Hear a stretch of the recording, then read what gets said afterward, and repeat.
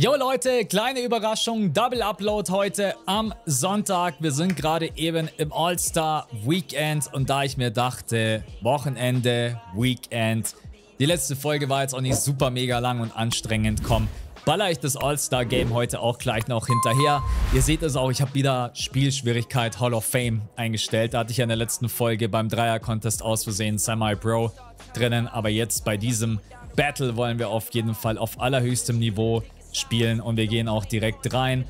Ich habe richtig Bock mit meinem Team, was ich ja auch selber ausgewählt habe, jetzt hier anzutreten. Ne? Okay, dann hauen wir uns rein in die Partie. Unser Ziel ist natürlich der All-Star MVP. Der wurde uns ja das letzte Mal so ein klein wenig gemobst, wenn ihr euch noch richtig erinnert. Also ich habe ein überragendes Spiel abgerissen und dann wurde es am Ende Doncic. Genau, Luka wurde es. Und das will ich heute auf jeden Fall einmal gerade richten, ne? Oh. Das war ein starker Pass von DeMar DeRozan. Harden bringt den Ball nach vorne gegen Damian Lillard. Jimmy Butler gegen DeRozan. Irving. Harden nimmt den Dreier. Und der fällt nicht. Und ich habe Rebound Nummer 2. Gib ihn zu Dame. Oh oh, da wäre ich beinahe out of bounds gegangen. Da gibt es erstmal einen kleinen Block für Dame und der macht ihn leider nicht.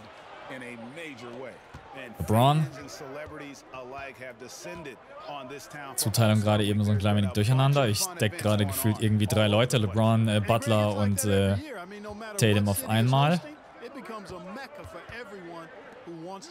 Ah, LeBron stopft ihn rein. Okay, LBJ. SGA.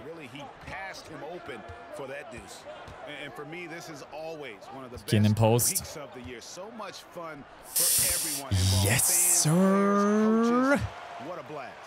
Punkte 3 und 4. I like that. Oh nein, Tatum. Ja. Wide open. Macht ihn. Oh, und der Pass, der kam ein bisschen schnell. Dame im Zusammenspiel mit Jokic. Und Dame nimmt ihn. Und Dame macht ihn nicht. Und Jokic bekommt den Rebound nicht. Und Irving dribbelt super schnell nach vorne. Und ich will gar nicht. Mein Spieler war gerade wie festgeklebt an Irving. So unnötig.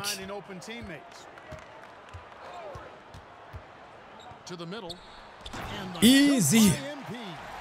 Let's go. Wow. Der ist schon leicht nice gewesen. Damit kann man arbeiten. Das größte Problem am All-Star-Game ist ja eigentlich, dass du halt nicht nur guter Contest, dass du nicht nur geil spielen musst, sondern du musst das Ding auch gewinnen. Ah, Mann, er drückt mich out of bounds. Ja, da war ein kleiner Block von Jokic zwischendrin mit dabei. Und ich stehe natürlich wieder gegen Jason Tatum. Vergiss es. Nein. Nein. Wo war das bitte ein Foul? Wo war das bitte? Okay, Tatum. Okay. Gotcha. Okay, ich werde das mal rausgenommen. Okay, und wie lange ich rausgenommen werde? Was geht denn mit denen ab? Brown macht ihn nicht. Showtime! Ja, der Pass auf Zion und der stopft ihn rein. Gut, beim All-Star-Game gibt es wirklich für alles eine Wiederholung. Für alles. 37.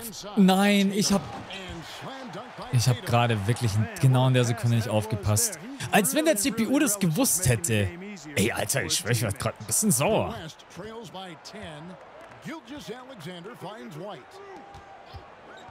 SGA.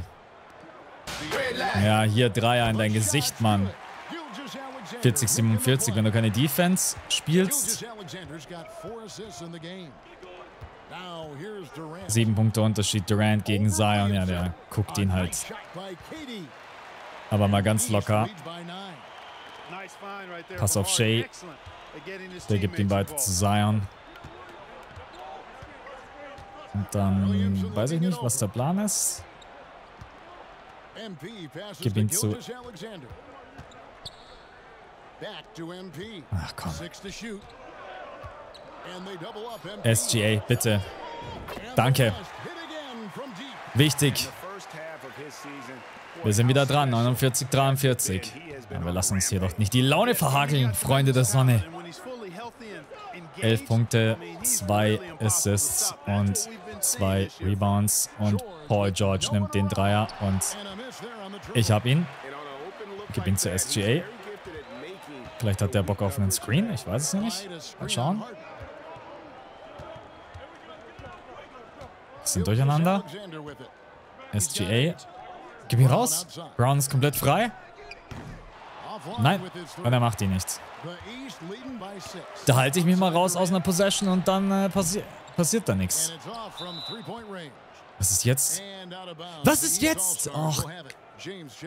Willst du mir jetzt sagen, beim Rebound stehe ich mit meinem Fuß dann plötzlich out of bounds? Das Spiel will mich gerade leicht nutzen. Wow.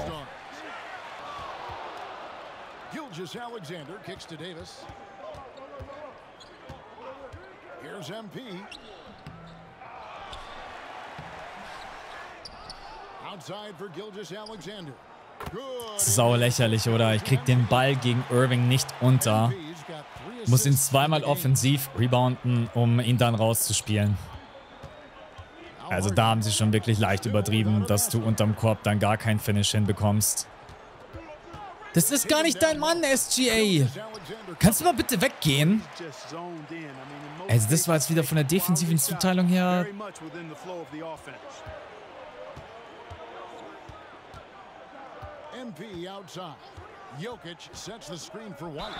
Zieht das Foul. Ja, Tatum. Tschüss und auf Wiedersehen, ey. Erstes Persönliche ist für ihn.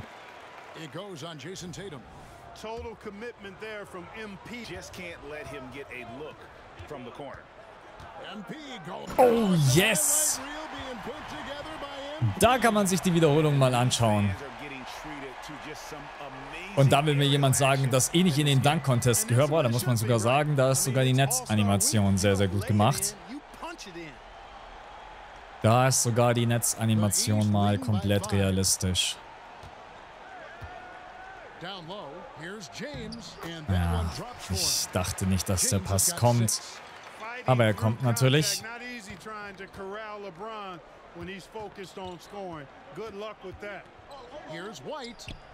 Nein, na, zu spät. Aber jetzt stehe ich halt gegen LeBron. Das ist natürlich schon geil. Also sofern ich jetzt nicht die ganze Zeit geguckt werde. Doch, ich werde die ganze Zeit geguckt. Geil.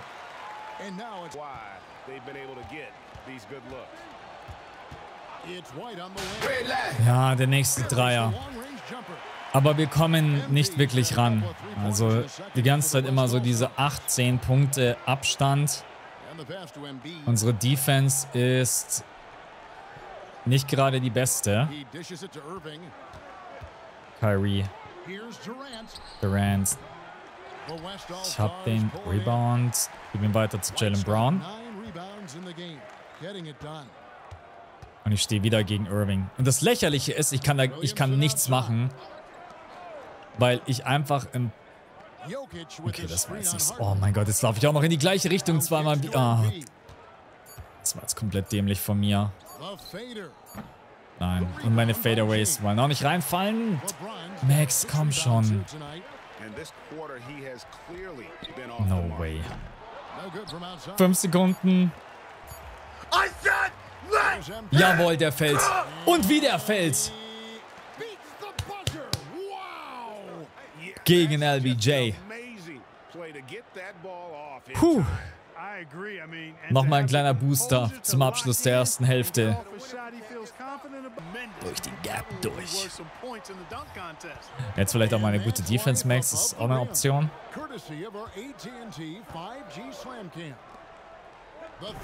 No way. Ja, und Tatum liegt auf dem Boden. Und das bedeutet, was bedeutet das? Das bedeutet, dass Dame den Ball in der Ecke bekommt. Und wir jetzt hier einen Screen stellen mit Jokic zusammen. Und Dame ihn macht.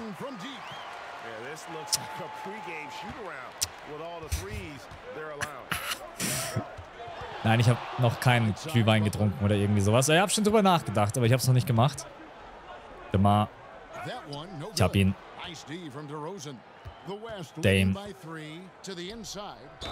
Und natürlich ziehe ich das Foul gegen LBJ.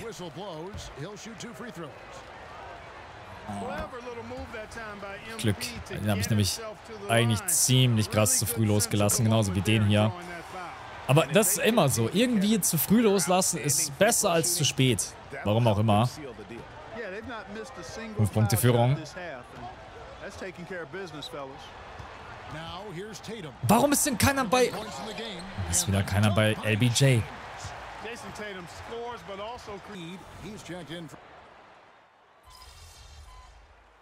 So, jetzt kriegen wir unsere Pause, Leute. Und jetzt habe ich Angst. Wir kommen... Alter, was geht? Okay. 100:84. Krass, die Jungs haben ja komplett abgerissen. Morans.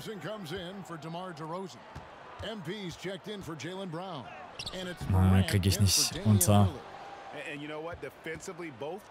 Paul George, Durant. Bisschen durcheinander. Muss natürlich wie immer bei Tatum bleiben. Und Tatum stopft über mich drüber. Puh.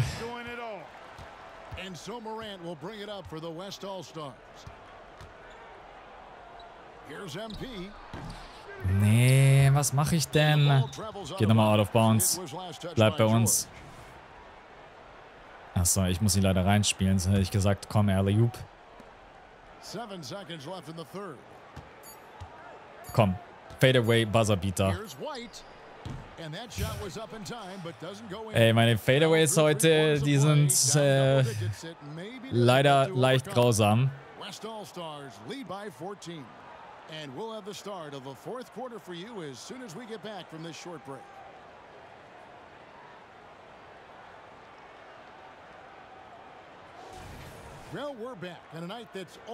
Okay, Zielpunktzahl 124. Also wir brauchen jetzt noch 24 Punkte, um das Ding hier zuzumachen. Und mit 14 Punkten Vorsprung ist das natürlich ziemlich ordentlich. Pass kommt raus. Jaylen Brown. Jawohl. 31-7-13. Vielleicht ist sogar ein Triple-Double drinnen. Sieg, All-Star-MVP und Triple-Double. Das wäre doch eine geile Geschichte. Und das Ganze noch auf Hall of Fame. Jetzt kassieren wir aber erstmal den Dreier von Kevin Durant. Da ist noch nicht vorbei. Dame. Hier einmal. Ja, und dann raus.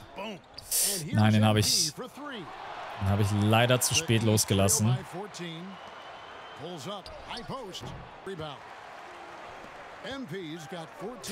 Wow, okay. Transition aus dem Bilderbuch und Dame mit einem absolut geilen Lob-Anspiel auf Zion und der finished. Formsache. Tatum, Contest ist da, fällt nicht. Dame, du weißt, was zu tun ist. Screen kommt. Dame nimmt ihn. Dame macht ihn nicht. AD. Jawohl! Stark.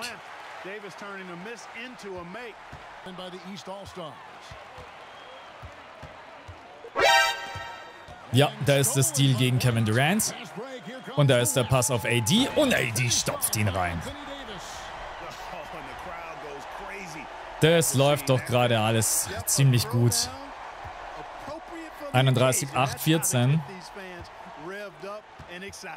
Here's Embiid. The West All-Stars getting their last shot to go. Yeah, you know, guys, this has been far from his best game. A disappointing outing for both. Und der nächste Dreier von Dame. I like that. Noch ein Assist. Durant nimmt ihn. Rebound Nummer 16. Okay, Leute, 121, 106. Wir brauchen noch einen Dreier, dann ist das Ding hier vorbei. Oder Jokic stopft ihn rein. Jetzt brauchen wir dann nur noch einen ganz normalen Bucket. Ja, ist vielleicht auch besser. Einfach das Ding zumachen, bevor es am Ende nochmal irgendwie spannend wird. Komm, PG, spiel ihn raus auf Jimmy. Embiid nimmt ihn. Nein, Rebound Nummer 19. Aber irgendwie will ich den Entscheidenden schon irgendwie alleine machen. Es muss ja kein Dreier sein, aber... Boah, jetzt kommt Jimmy und stealt mir den fast weg.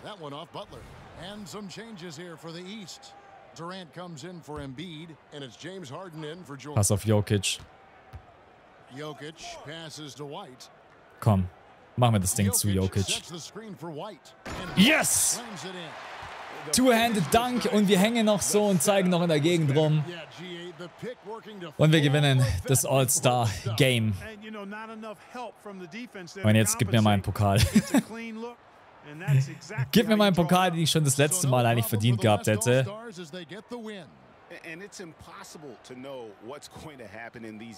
Jetzt gibt es wahrscheinlich keine Animation oder sonst irgendwas. Doch, gibt es. Yes, sir. Let's go. Ist bloß eine Kleinigkeit, aber wollte ich unbedingt haben. Dann sind wir doch durch. Also gucken wir kurz rein in die Spieler-Stats. Jason Tatum 28 Punkte, PG 19, Kevin Durant 17, 12 von LeBron, Trae Young 10. Und wir kommen auf 35 Punkte. Ich habe auch sehr viele Würfe genommen, muss ich sagen. Ich habe schon forciert. 28 Punkte von Dame, SGA 22 Punkte, Jaylen Brown 12 Punkte. Am Ende reicht es aber für den Sieg und für die All-Star-MVP-Trophäe. Okay, im heutigen Podcast reden wir über MPs MVP-Chancen. Das zeige ich euch in der nächsten Folge. Jetzt würde mich interessieren, wer ist denn unser nächster Gegner? Okay, also unser nächster Gegner sind die Hornets und Brandon Miller. Brandon Miller gilt als einer der besten Spieler deines Draft-Jahrgangs, zeigt der Welt, dass er nicht mit dir mithalten kann, indem du ihn alt aussehen lässt und das Spiel gewinnst. Und wo ich einmal mit euch ganz kurz drauf schauen möchte, wie sieht es eigentlich aus von der Goat-Stufe her? Ja, wir kommen immer näher und näher. 129.000 Punkte hat... Und Tatum hat 129.000 Punkte. Ja, doch, sehe ich schon richtig. Und da sind wir kurz davor, vorbeizuziehen. Dann kommt Embiid, dann kommt Doncic und dann sind wir zumindest schon mal auf Stufe 5. Freunde, das war's für heute. Euch allen natürlich noch einen schönen Sonntag. Genießt es, die freie Zeit und dann bis zum nächsten Mal. Euer Max. Ciao.